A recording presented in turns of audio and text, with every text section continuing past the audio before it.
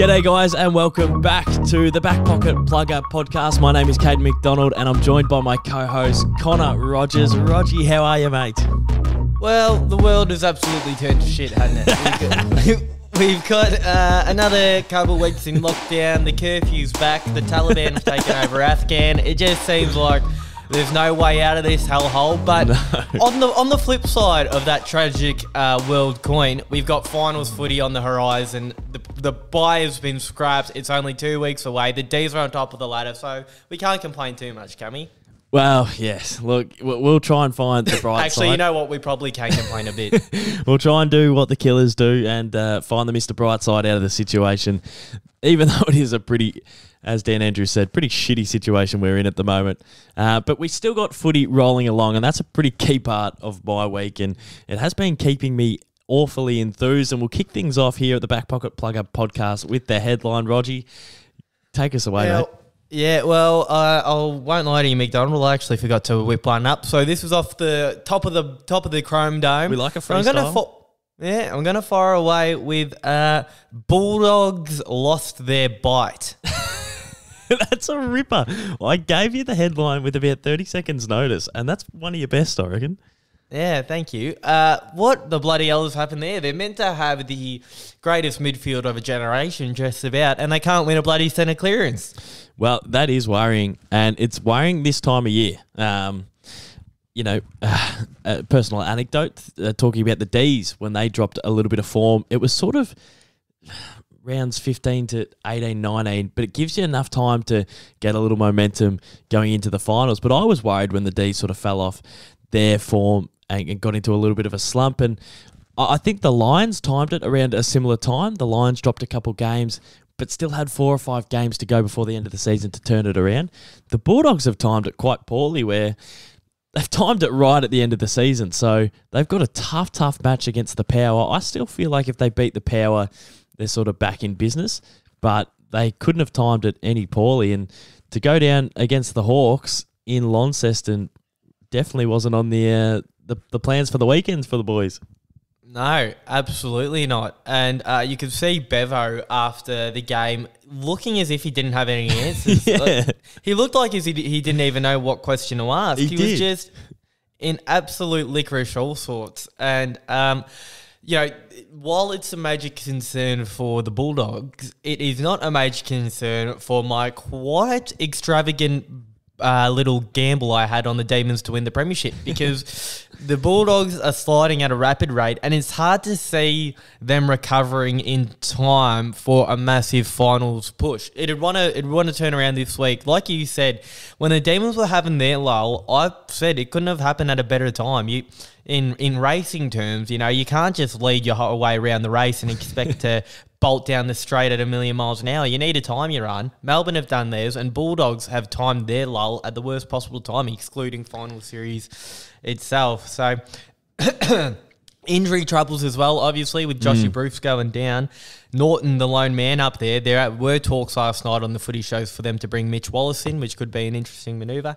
But yeah, I'm not too sure where the Bulldogs go from here and how they fix it up. They just need to fix that midfield up. Well, they were also talking about Steph Martin's close to coming back, but 34, hasn't played all year.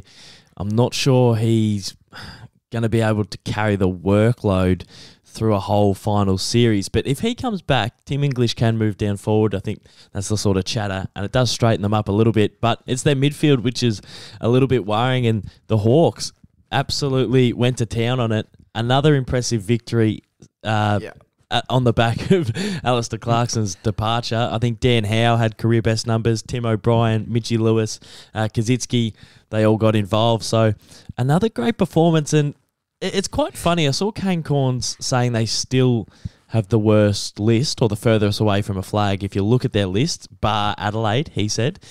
And I don't know why, but I sort of do still understand what he's saying. If you do look at the Hawks list of the young players, they're still on that 50-50 sort of mark, where it's like, well, this could just be a name that we all forget in a couple of years, or it could be a name that's in the regular 22.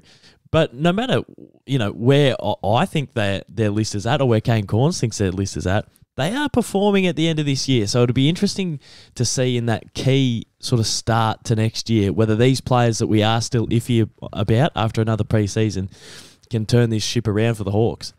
Yeah. Clarko can't coach. You'd want to be paying him $1 million to coach elsewhere next year. Let me tell you something for nothing. They've taken this list, which Cornsey, as you described, said is the worst, the list furthest away from a premiership. I thought the exact same thing. I look at their list, and I don't see that young talent where you go, oh, wow, like when you're looking at the Dees a few years ago, and you saw Oliver, and you saw Petrarca, and you saw Gorney and these superstars, and you're like, yeah, that is, when Richmond won the premiership and they have those 5 big stars, your Martins, your Cotchins, your Rances, your Rewalts, you need to be able to see that nucleus, and you could see that nucleus at the Demons. I reckon you can even see it at Carlton, but I struggle to see where that nucleus is for Hawthorn for their next premiership. And Clarkson, since his sacking, has won 3 out of 3, undefeated, and you got to ask if Hawthorn fans are happy about it. One, because now this puts even more pressure on Sam Mitchell, because he's always going to be compared to the win-loss ratio from the year before, and now that's going to be even harder to overcome. And also, they're sliding up in the draft picks up in Chronic. So instead of having to pick 1 or 2, they might have a pick 6 or 7. So, and that has the potential to really hurt a rebuild. One thing that I don't think I've seen, and I'm comparing this year to the years that I grew up in watching the game, and the years that I grew up in, I think I've spoken in recent weeks, your bottom side won 2 games, your top side lost 2 games, the 8 was locked with 3 rounds to go. That's just how things were for a while. But I can't believe this year in particular that when you're coming up against the bottom side, they're batting well into the end of the season. Like, no one wants to play the Hawks, I wouldn't have thought, coming into the last couple of rounds, because they're pinching wins. And years gone by, and the years that I remember watching footy as a kid, the bottom 2-3 sides in the last couple of rounds, you'd lick your lips at. That's 100 points. That's your margin, your percentage boosters. That's where, you really start to fine tune and just have a bit of witches' hats footy going into the last round. But these bottom 4 sides, your Collingwoods, your Norths and your Hawthorns are being really competitive late in the season, which I think is really impressive. Yeah, well, it seems like we've gotten to a point where go back 20 years, you would have some clubs that were way fitter than others just because they had better culture, better fitness teams around them. You'd have some clubs with just better players because like the Northern Knights, like the development programs weren't as impressive as what they are now. Yep. I think we're getting to a point where the 22 blokes you run out onto the park are all very good footballers. Like you don't have many full-blown should not be playing AFL up to league standard footballers out there. Yep. And they're all super fit. And we're getting to a point where the league is so equal that it's just the slightest fine tuning that separates the best teams from the rung below. And I think we have gotten to a point where anyone can win on any given Sunday. All it takes is for one team to be 2% off and your team to be that extra bit on, and any team can win. So it's absolutely beautiful to see. But if we're heading over to Perth now for Freo versus the West Coast, Dossie Mac. What a strange game. We've bashed West Coast a lot. Do we need to bash them anymore? Well, I think we got 2 more rounds to bash them. I think by next year, the pressure's off a little bit because I think the expectations will be reassessed. But a team that, I think a little bit more bashing. But not necessarily, though, because Freo were very impressive. And earlier in the year, I think the form of Freo and West Coast going into that first derby was... I thought Freo would win that first derby earlier in the season. I think West Coast just came off a massive loss to the Cats, and Freo were ticking along okay. So when Freo came out and got smashed by 10 goals, I was going, if it's not now, when? Like, if it's not now, never, to be honest. Like, if Freo can't beat West Coast this season, they're both evenly matched, then put a line through them. Like, it's going to go from 11 derby wins in a row to 55. And then to come, 12 weeks later or whatnot, sort of a similar situation. West Coast are vulnerable. Freo are flying. They have to get it done. I was going into this game still thinking that that sort of bully mentality would just take over, and that sort of lie down attitude from Freo would bob up. But it did feel like a bit of a line in the sand sort of game, and it was Freo's home game, so it was packed out in the purple. And that first quarter, they blew West Coast off the park. They kicked 50 points, which was just outrageous, and won the game pretty much from there. And then West Coast had a little bit of a gallant fight back, which they seem to have in a lot of games. They did it against the Tigers and pinched it. They did it against the Dees and fell short. And they sort of did it against Freo and, couldn't quite get over the line again. So a gallant sort of token fight back, but it was all Freo, and it was a very, very impressive win, and an impressive win which it keeps them in the finals race. It probably doesn't get them over the line, but it really sets up their year next year. We now know the standard of Freo, and I feel like the tide is turning a little bit in WA footy. Yeah, absolutely. But you talked about that sort of comeback from the West Coast, the token comeback, and I think it was tokenish, because when you're 50 points up from the Dockers, you can let the foot ease off that accelerator a bit, and when West Coast start making a charge, you can turn it back on again. So I think the only reason West Coast had that opportunity to work their way back into the game was because Freo was allowed to be 50 points up in the first place. But yeah, it is quite astounding how West Coast could be under the pressure they've been under.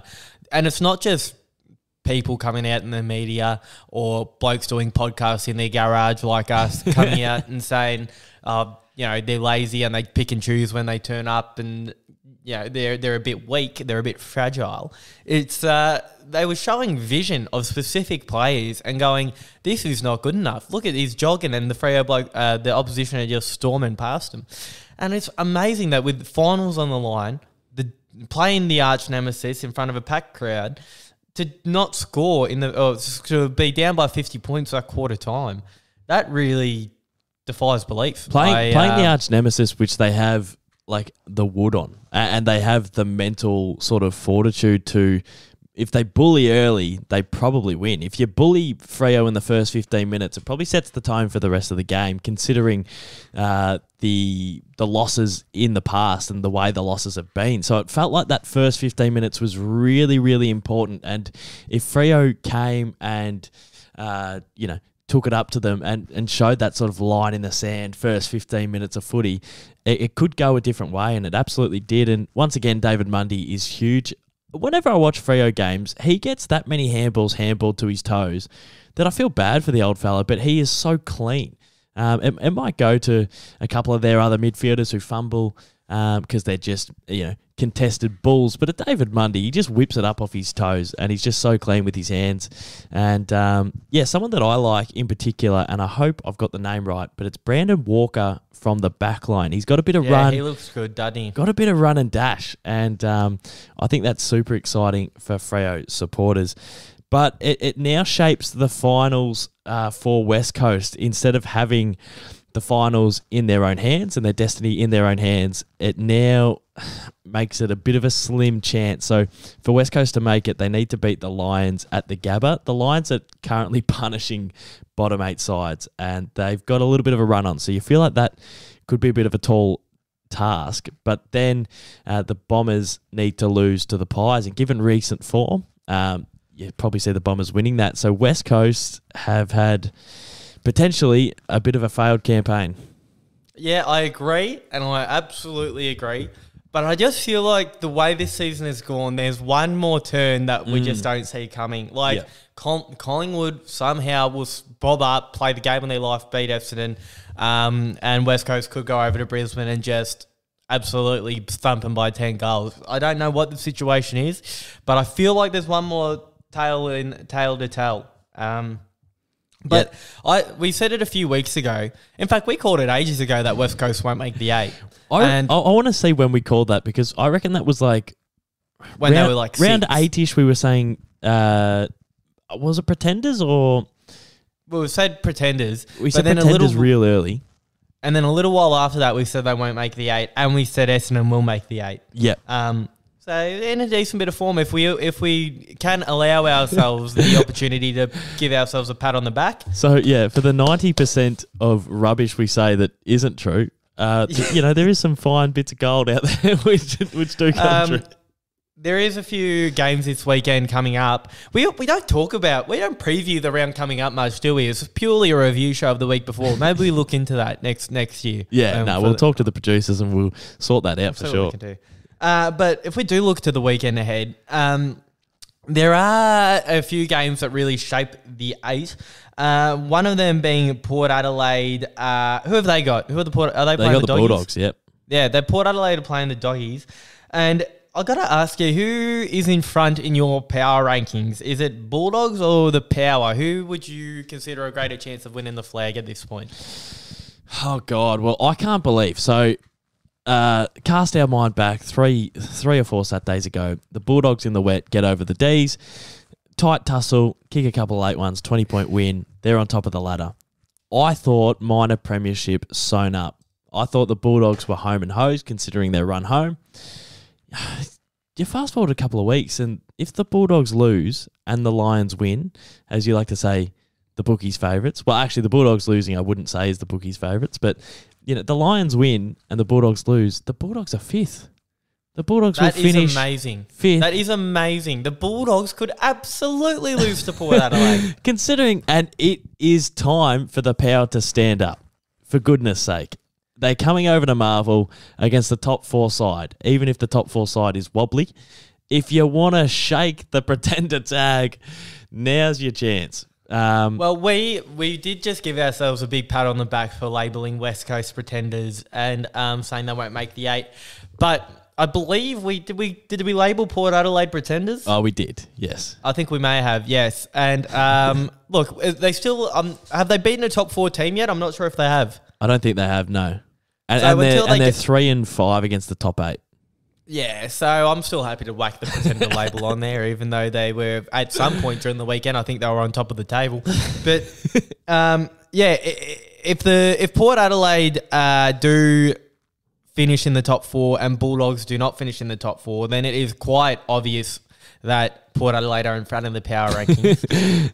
But assuming they both do make the 4, who would you give a better chance of winning the flag to? Well, I'd like to see how the result goes, but considering that's not the game we're playing, I still think the Bulldogs. I think their best footy, it's a little bit downhill skier. Like if it's on the Bulldogs' terms, it is happy days. Like if the Bulldogs are licking their lips at Marvel fast footy and they've just got it on their sort of day, they'll punish you. So I think that footy is probably a little bit more scary because it's like if they get a run on, they'll put you away. But to be fair, Port's credit, their recent form is quite solid. It's quite consistent and it puts me in better faith than the Bulldogs. But I'm going to say the Bulldogs slightly because Bulldogs at their best probably edges out the Power. But it's an interesting debate and I can't believe, I couldn't believe when I looked at the weekend that the Power were up into second or first or wherever they landed for the brief period. I was shell-shocked. Yeah, me too. Say you're in a privileged position where your mob are on top of the ladder. Who would you rather make the top 4? Who would you think gives you the best chance of winning the premiership? Would you rather see Brisbane in the top 4 or would you rather see the Bulldogs in the top 4? Whatever I say will come back to bite me regardless. I'd probably say Bulldogs. I think Brisbane throughout the year haven't quite shown how good they can be, but they play that real sort of tough, contested, win-at-all-cost footy when to me, and that's the Lions I'm talking about, to me the Bulldogs play really outside sort of champagne footy, and I feel like in a prelim, that tough, contested, hard footy is probably the one that'll edge you out. And coming up against like a Brisbane and a Sydney really worry me, to be honest.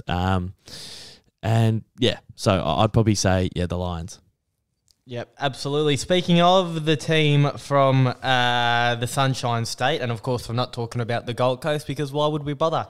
I'm talking about the Brisbane Lions. They keep on keeping on. Big Joey, Charlie Cameron, Lachie Neal, Zorko, they're all in form.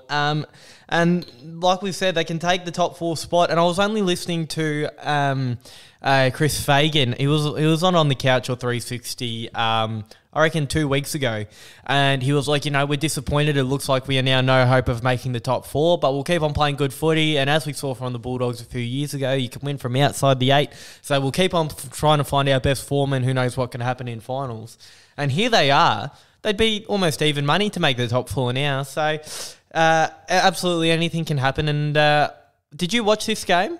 I didn't watch the game, to be honest. I was celebrating my birthday. I was out on a Saturday night.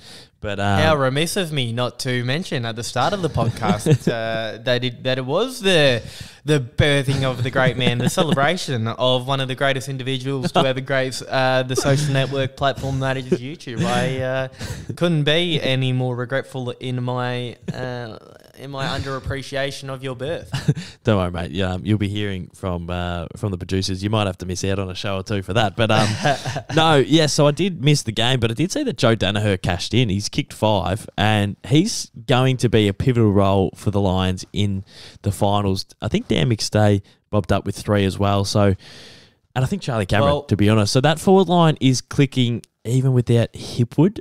I think it would have to continue to do that for them to be a real sniff. But they've got the sort of engine room to do it, and they've got the polish in the forward line to do it. So there's no, and they're seasoned veterans by now. They've had 2 or 3 finals cracks at it. So it's sort of not now or never. The window's not closing, but it's sort of like you got to get a wriggle on. It's your 3rd season of consecutive finals. It's sort of in the next year or 2, it's got to happen. So they are primed for it. But I do hope Lions actually finish in 5th, just for the sake that I want Essendon to finish 8th and have Joe Danaher up against the Bombers. Imagine that. Final. And I could just see Joe going one of 2 ways, either going absolutely bananas. We're talking 55 out on the boundary, left foot sleeper, bang straight through the high diddle, the cat and the fiddle, or having one of the all-time stinkers you've ever seen. Well, I just feel like him at a packed Gabba, you just feel like he'd get off the chain, don't you? Yeah, I do think so. And Essendon supporters would absolutely hate to see it. I know Essendon supporters are absolutely basking in seeing Adam Sard getting a bit teary on the bench, and Carlton not making the 8 when everyone wrote the Bombers off and this was our time to shine. I know they're basking in that, so I hope they do see a little bit of their comeuppance with Joe Danaher going berserk the first week of finals. Well, and the Pies as well, I suppose, in that game, very uncompetitive. The end of the season couldn't come quick enough. I feel like, in a weird way, and this will be a bit of a weird take, but they sort of have over-exceeded expectations during times of this season. Now, obviously, round 1, if you were saying, they're going to dwindle out of the season, finish second last or third last, that's not over-exceeding expectations. They wanted to play finals, but after we learnt where they were at, Bucks got the sack. They started injecting all this youth. Like, the amount of young players that they have coming through is very, very exciting. I feel like that core list of 18, 19-year-olds has played some good footy throughout the year. So I don't think it's all dire down at Pineland. No, it is interesting, though, to see what's happening with their coaching race. Apparently, they are yet to reach out to Ross Lyon. I think Alistair Clarkson's not really interested. And it looks like they're going down the route of like a Don Pike or someone who's had a go at coaching before, and maybe a Voss. I think he got ruled out the other day. I could be wrong there. I think Brad Scott's getting thrown up a little bit. I like Brad Scott, to be honest. Yeah. I think he took North Melbourne. Like, when you look at North Melbourne now, the thought of them getting to preliminary finals is a bit hard to fathom. So he took them to preliminary finals, and that's good enough for me. That's good enough form, I think. Yeah. To suggest that down the track he could be better off for it, and just a tough character, and I think he would hold them in good stead down at Pineland. Yeah, so Pikey might be on his way to the Pies or someone similar, but there is still the question of who will be going to the Blue Baggers. We know that Teague, unfortunately, will not be there in the coming future. And he it's starting to get talked about now, and completely fair enough. He's been treated poorly, really poorly. I was just about to ask you, is it a little bit disrespectful that the whole league has accepted that he's gone and he hasn't been told yet. Like, it would be a miracle if he isn't sacked, and everyone in the AFL landscape has just accepted that he has been sacked. So if that is the case, and if there has been sort of meetings behind the door and they have sort of come to a consensus, but they don't want to do it towards the end of the season, they'll do it privately once, the season's sort of over. If that is the case, I think that's pretty poor management, but maybe they just genuinely haven't made the official decision. Well, this is how I read the situation. He took over from Brendan Bolton, right, when we had the worst list in the league. Like, we were bottom of the ladder, wooden spoon, I think. And a year and a half later, 1 year and a half after taking over from Brendan Bolton's tragedy, that was our bottom of the ladder squabbling, he gets put under an external review that is under the microscope from the whole league a year and a half in. Think about how long it took coaches like Hardwick and Buckley and Goodwin to get their sides to grand finals. He got a year and a half after taking over the worst team and put under an external review and was in the papers every week, was in the furnace, AFL 360. They're talking about Teague's future. And what chance have you got? It's hard enough to win for games of football without clouds of judgment or doubt over your head, but knowing that every little move you make is under review would be a very anxious experience, I would have thought. And now we've gotten to a point where the review's been handed back with 2 games to go. It got handed back sort of last week. And I think he knows, and I think the club knows that they're going to sack him. But the only reason why I believe they haven't is because last week it was Murphy's 300th and last game. So you can't take the headlines away from him. And Teague loves the football club and loves Mark Murphy, so he wouldn't do that. And then this week it's Eddie Betts' 350th and last game. And I don't think he wants to take any of the spotlight off Eddie either. So I think he's in this weird spot where he's known he's gone the last 2 weeks, but he's going to tough it out the rest of the season just for Murph and Betts, which shows sort of the individual he is as well. Well, a couple of things that I've seen in his press conferences which get scrutinised. If we want to talk about getting scrutinised for something that you got to rock up to and front up to, a couple of things in his press conference that he said that resonated with me was sort of fighting words. Like, someone asked him, which is whether it's disrespectful or whether it's a real question or not. Someone said, so Teague, you're the man for the job? It's like, oh, come on, geez, that's very direct. But he goes, yep. Yeah, absolutely. Like, I think I am. I do think I am. I want to be here. So if they do back him in again, I still feel like the attitude from him this whole time has been pretty admirable. He hasn't lost any sort of support in that instance. Whether the footy has been good enough, potentially not, but he hasn't sort of shied away from anything. And I think he's conducted himself really, really well as a leader, if that sort of makes any sense. Yeah, absolutely. But it'd be a lot easier for me to defend the man if we didn't have 19 unanswered goals kicked against us at the hands of Port Adelaide on the weekend. Well, you started quite well. In that second term, I think, or maybe first term, you were leading by about 20 points. Yeah, and we did have significant cattle out. We had Mackay, Jones, Silvani, the list goes on.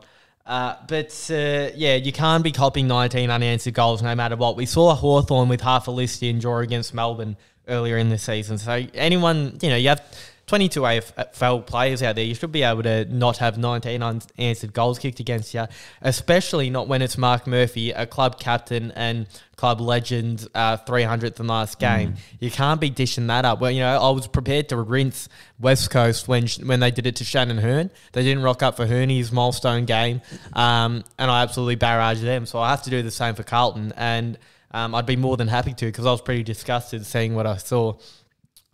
Just a quick one on Murph. My first ever footy memory ever that I can remember is being in the car. Dad had SEN turned on because it was a draft, and he was that excited. He was telling me, son, this is the start of where we turn things around. I didn't even know what turn things around meant. I didn't know that Carlton was shit. I didn't even really support footy at the time. And pick one, Carlton, Mark Murphy. Dad was wrapped. Went to the game the next year, round one, to watch Murph run around. Very exciting. And I have not watched a game of football since, other than when he's injured or whatnot, without Murphy running around. So it was sad to see him retire. but obviously the right call had to be made. And now Eddie Betts has come out this week and done the same. He was my first favourite player, had his number on my back all growing up. Went down to Science Works, I believe it's called, which is where he was doing an autograph signing. He was the first player I got an autograph on photo of.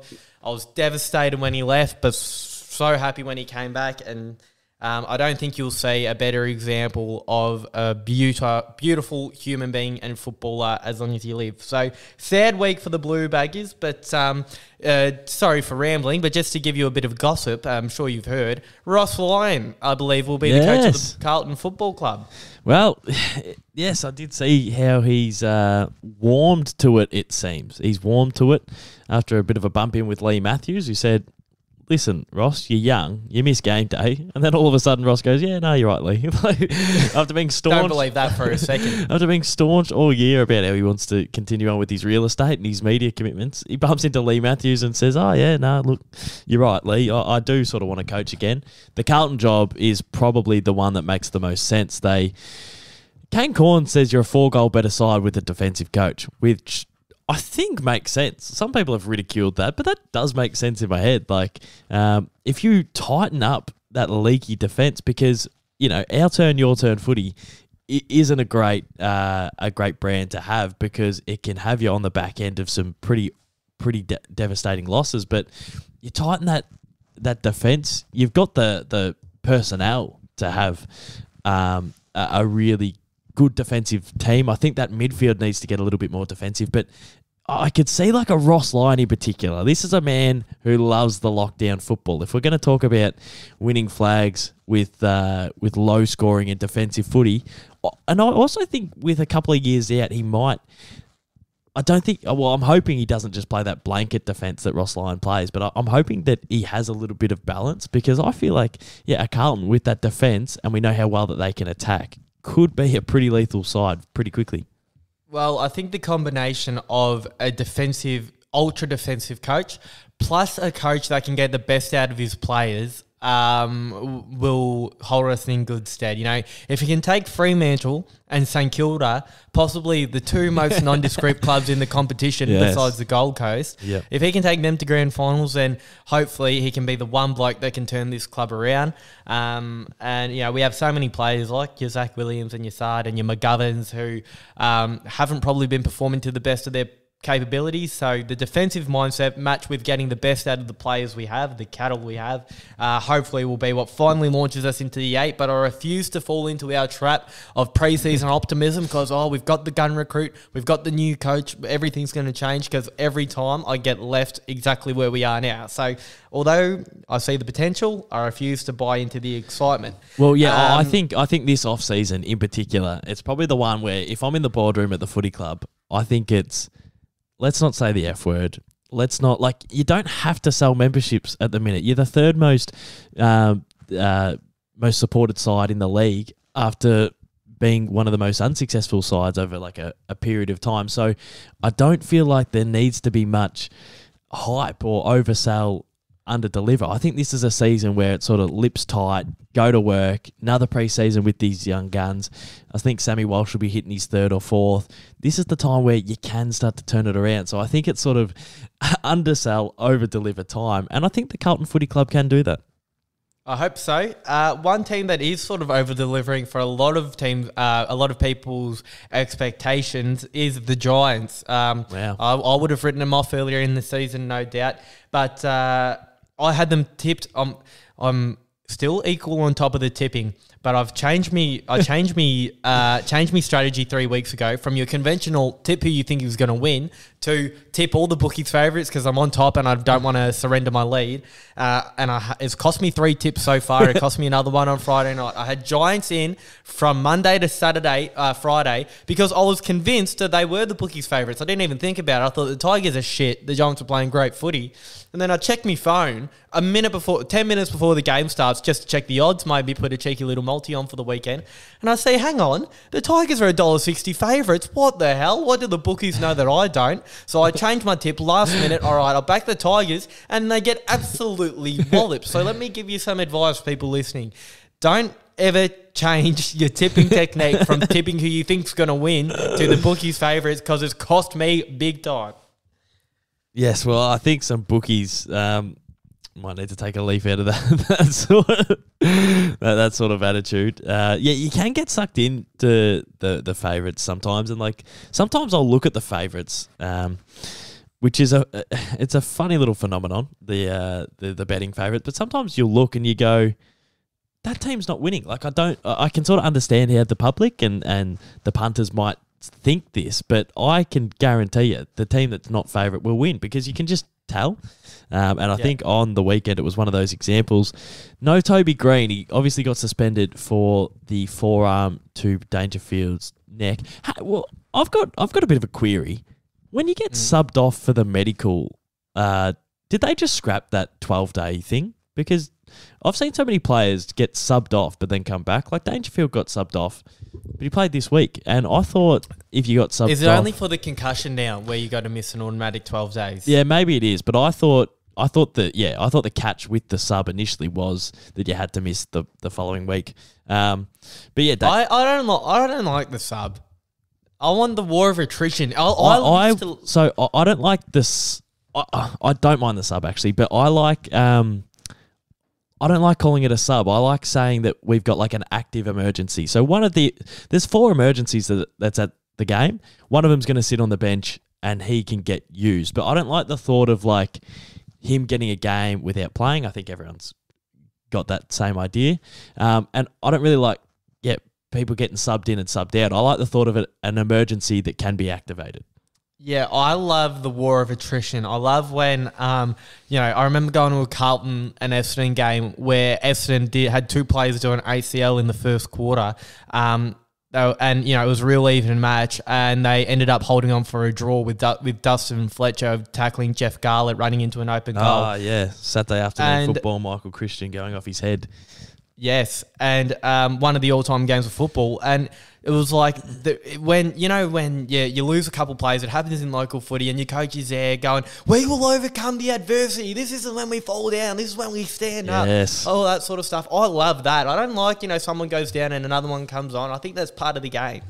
Yeah, I think because of the trend of the amount of injuries over the preseason, they just tried to cushion the blow. I think it might have been sort of regular that would happen in games if they didn't bring the sub in, but they just tried to cushion the blow considering they were going from 16-minute quarters to 20. But yeah, the Tigers, we did rule them out. So I did say this a couple of weeks ago on the pod that it was quite obvious that they weren't making finals, and it was quite obvious that they weren't a contender anymore. And I was sort of scratching my head that the commentary around them, and I know they've earned this respect, so I do understand this commentary, but the commentary around them was like, so do you think the Tigers are going to make the 8? And I remember Nick Rewald in particular was like, yeah, you can't write them out. Yeah, no, you can't write them out. So if they get it right, they'll make it. And I'm like, well, you're not really answering. Like, off what you've seen this year and, the form of everyone else, I think you could write them out. And that's why we said dynasty over. And then I think a couple of weeks later we said Tigers won't make it. I think when they bobbed up and beat the Lions, I went, hang on, well, here they come. But yeah, I just can't believe that the people, especially the experts, haven't quite put a line through them. But I do understand that that's off the back of 3 out of the last 4 premierships. But Taranto's someone I want to talk about. Toby Green out, Taranto in, goes plays that role.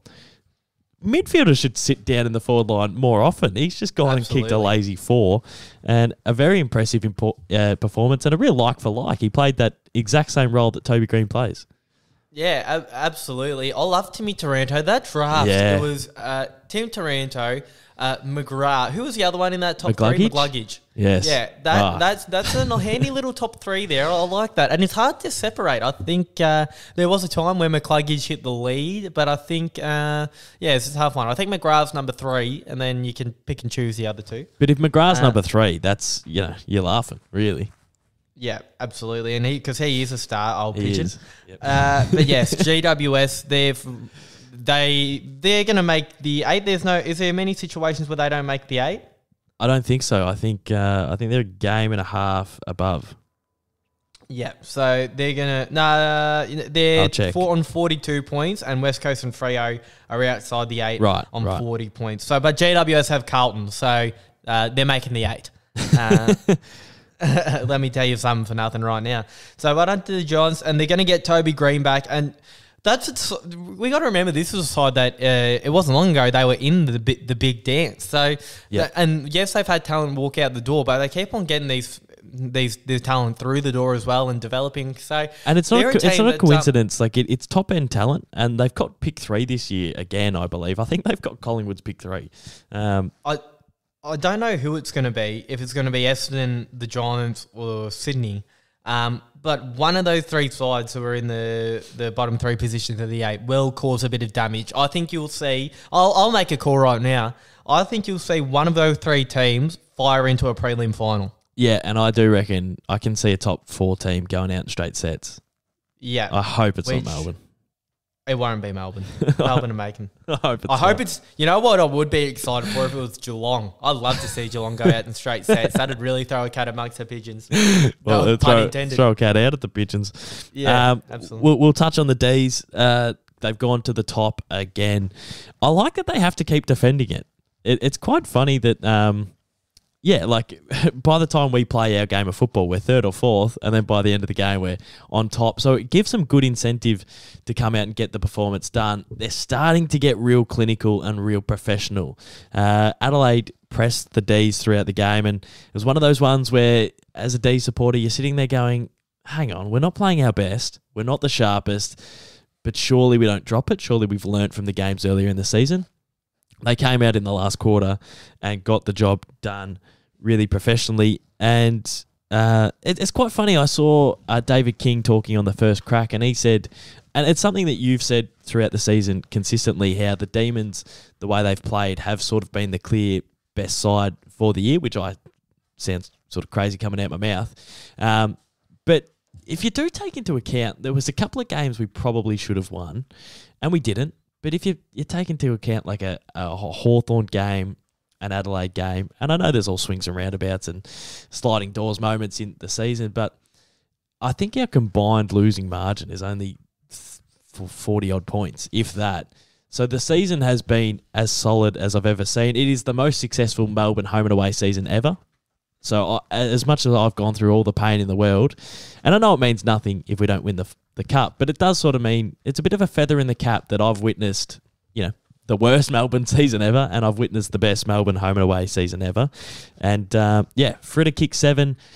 Jake Bowey with the rising star. He looks like he's been playing for 8 seasons already. And then Luke Jackson, I think, he's one of the 4 that got nominated for the Dees this year. So a good young crop coming through. But I think Luke Jackson now, considering his last couple of games and the way he's played all season, probably is the rising star winner. Well, I couldn't agree with everything you said. And what's so encouraging is that this isn't like Geelong, who are sort of all their players are at that age now where they're going to be retiring in a year or 2, and this could be their last roll of the dice to win the flag. You were in the privileged position where, did you have 5 players in the under-22 team squad? 4 or 5. I can't remember if Harrison Petty got in. I think he did, actually. Yeah. 4 or 5. You've got Luke Jackson winning the rising star. And when you drafted him, I remember I raised an eyebrow. I've gone, you've got Max Gawn. What are you doing using your early draft pick on another ruckman? But it's just turned out to be an absolute masterstroke. And all of your gun players, it's not like it's a Travis Boak who, is on the wrong side of 30. Track, Oliver, the list goes on, are all gone. They're all in a ripper age. So, I think you will win the flag this year. I've gone to a few games live and I've never seen what I saw at the Demons game. In the sense that you're moving the ball quicker up the ground. If it does turn over, usually that means you get absolutely exposed, but not the Demons. Somehow you set up that wall and you are impossible to penetrate. And I think that'll just hold you in perfect stead for finals footy.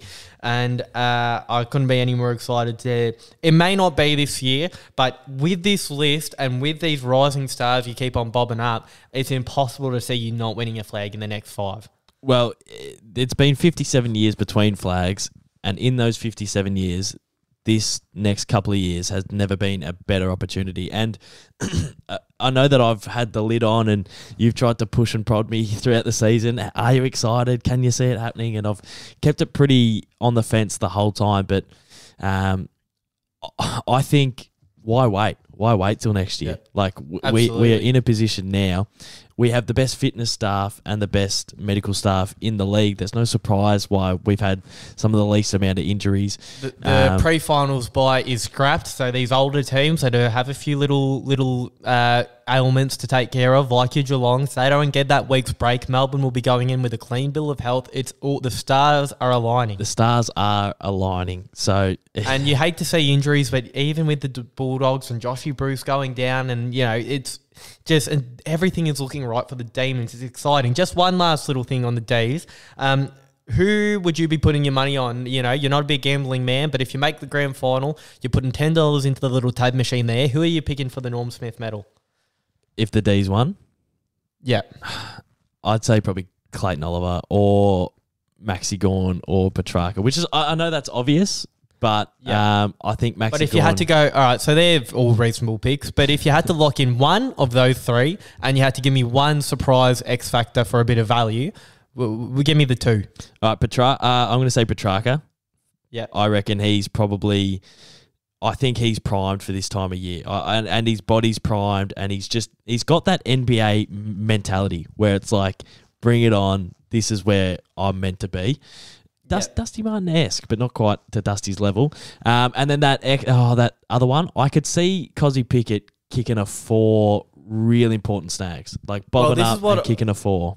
I believe I said this earlier in the podcast. If not, it would have been a private conversation with you. But I said that the Demons have the most amount of potential Norm Smith medal winners on your list. It's take your pick.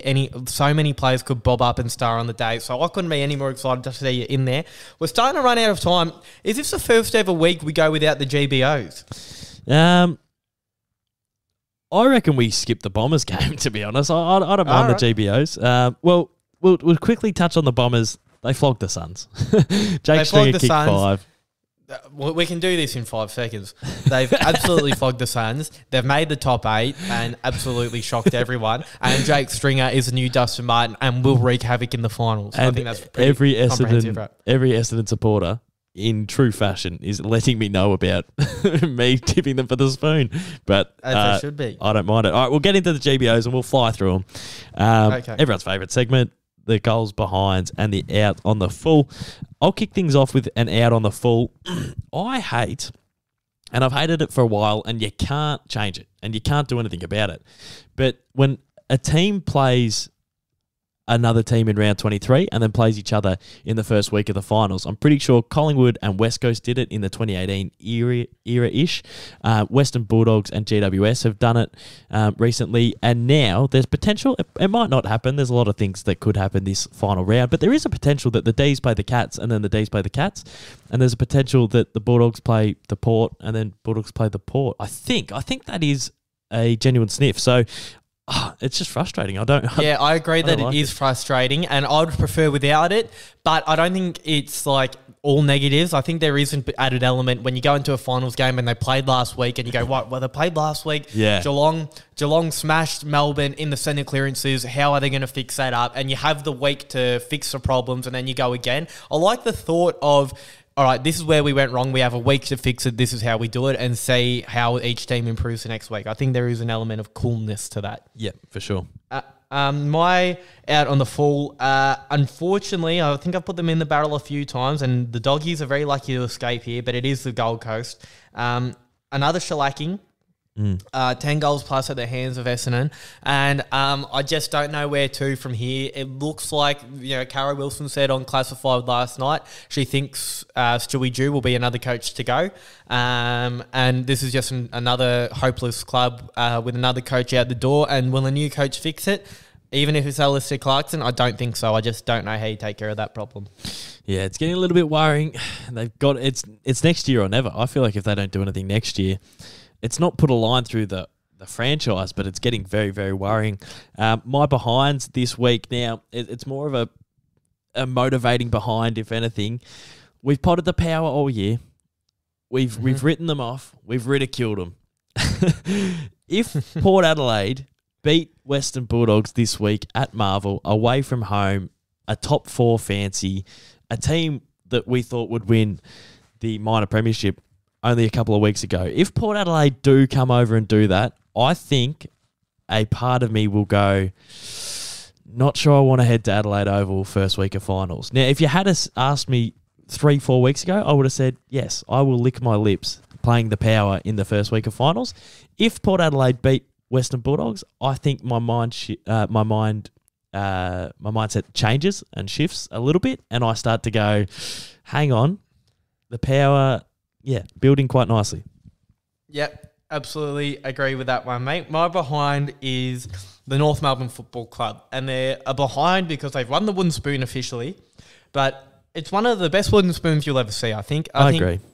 Most times when a team win a wooden spoon, it's doom and gloom, it's pessimism. Weirdly, they've managed to win the wooden spoon and convince the league that there's a lot of optimism about the club. So I am a believer in North Melbourne's direction, but it is a bit of a behind because they have won a wooden spoon and they've won a few of them over their journey. Yes, they have, but I think the light is sort of just appearing at the end of the tunnel, and I think just to touch on your behind, Johnny Noble seems like, is it John Noble? David Noble. David Noble seems like, one of the better picks as a coach that we've seen in recent times. And my goal is Freo, getting the job done against the big bullies of the West. It was their grand final. Now, you have mentioned before on the pod how horses have grand finals, teams have grand finals where they put up every ounce of energy to pull up the upset, and that sort of just caps off their year. And I felt like in round 22, a week before the season ends, Freo probably played their grand final against West Coast at a packed house. So fair play to the Dockers, who finally beat the 11-game losing records to the bullies in West Coast. Well said. My goal is Eddie Betts. You will not find a better highlights package anywhere. I can comfortably say he has the greatest highlights package of anyone to ever play the game. Better than Rogers down at Banyul Twos? Yeah, well, I'm a close second, but even I am happy to concede to Eddie Betts. And, everything that's been said about him, I can't really add anything more to it. I think everyone already knows the story with Eddie Betts. And it's sad to lose a champion of the game, but I'm grateful that we had him for 355 brilliant games. And you know what I was thinking? I did see the games that he ticked over, the 350. I didn't know how durable he was. If you had told me, and it's not surprising, but if someone said, Eddie Betts played 240, I'd go, yeah, that sort of makes sense. But no, he's been a star for a long, long time, 17 years in the system, playing at the elite level, slotting snags out of his behind for fun. Just an absolute champion, and he will be missed to the game. If you haven't seen the footage yet of him addressing the players, it was one of the, because you often see retirement speeches when they come out, and it's always good to watch. I love seeing the raw emotion and they struggle through it, they're crying. But, it can be a bit cliche sometimes, that, they just tick the boxes. But this was sort of 5-6 minutes where he just went through everything, and it was as if he was reading off a teleprompter, but he wasn't. And Teague got up there and started crying afterwards, and it was just really, really good vision. So I highly recommend watching it. No, it is beautiful, and congratulations to Eddie Betts for his career, being an absolute star for the comp. And I'm really excited to see what he does post-footy, because I feel like he still has a lot to give. Rog, I feel like that's us done for the Back Pocket Plug Up podcast for another week. Happy days. We got through a little bit longer this week. Yeah, that's okay. We'll try and hit 2-hour mark by grand final weekend. We might have to, the way we're going. We appreciate everyone who's tuned in on the Spotify and the iTunes. We appreciate everyone who's watched on the YouTube channel, and we'll see you next week to talk some more footy on the Back Pocket Plug Up podcast. Keep plugging those back. Bit of a yawny one there.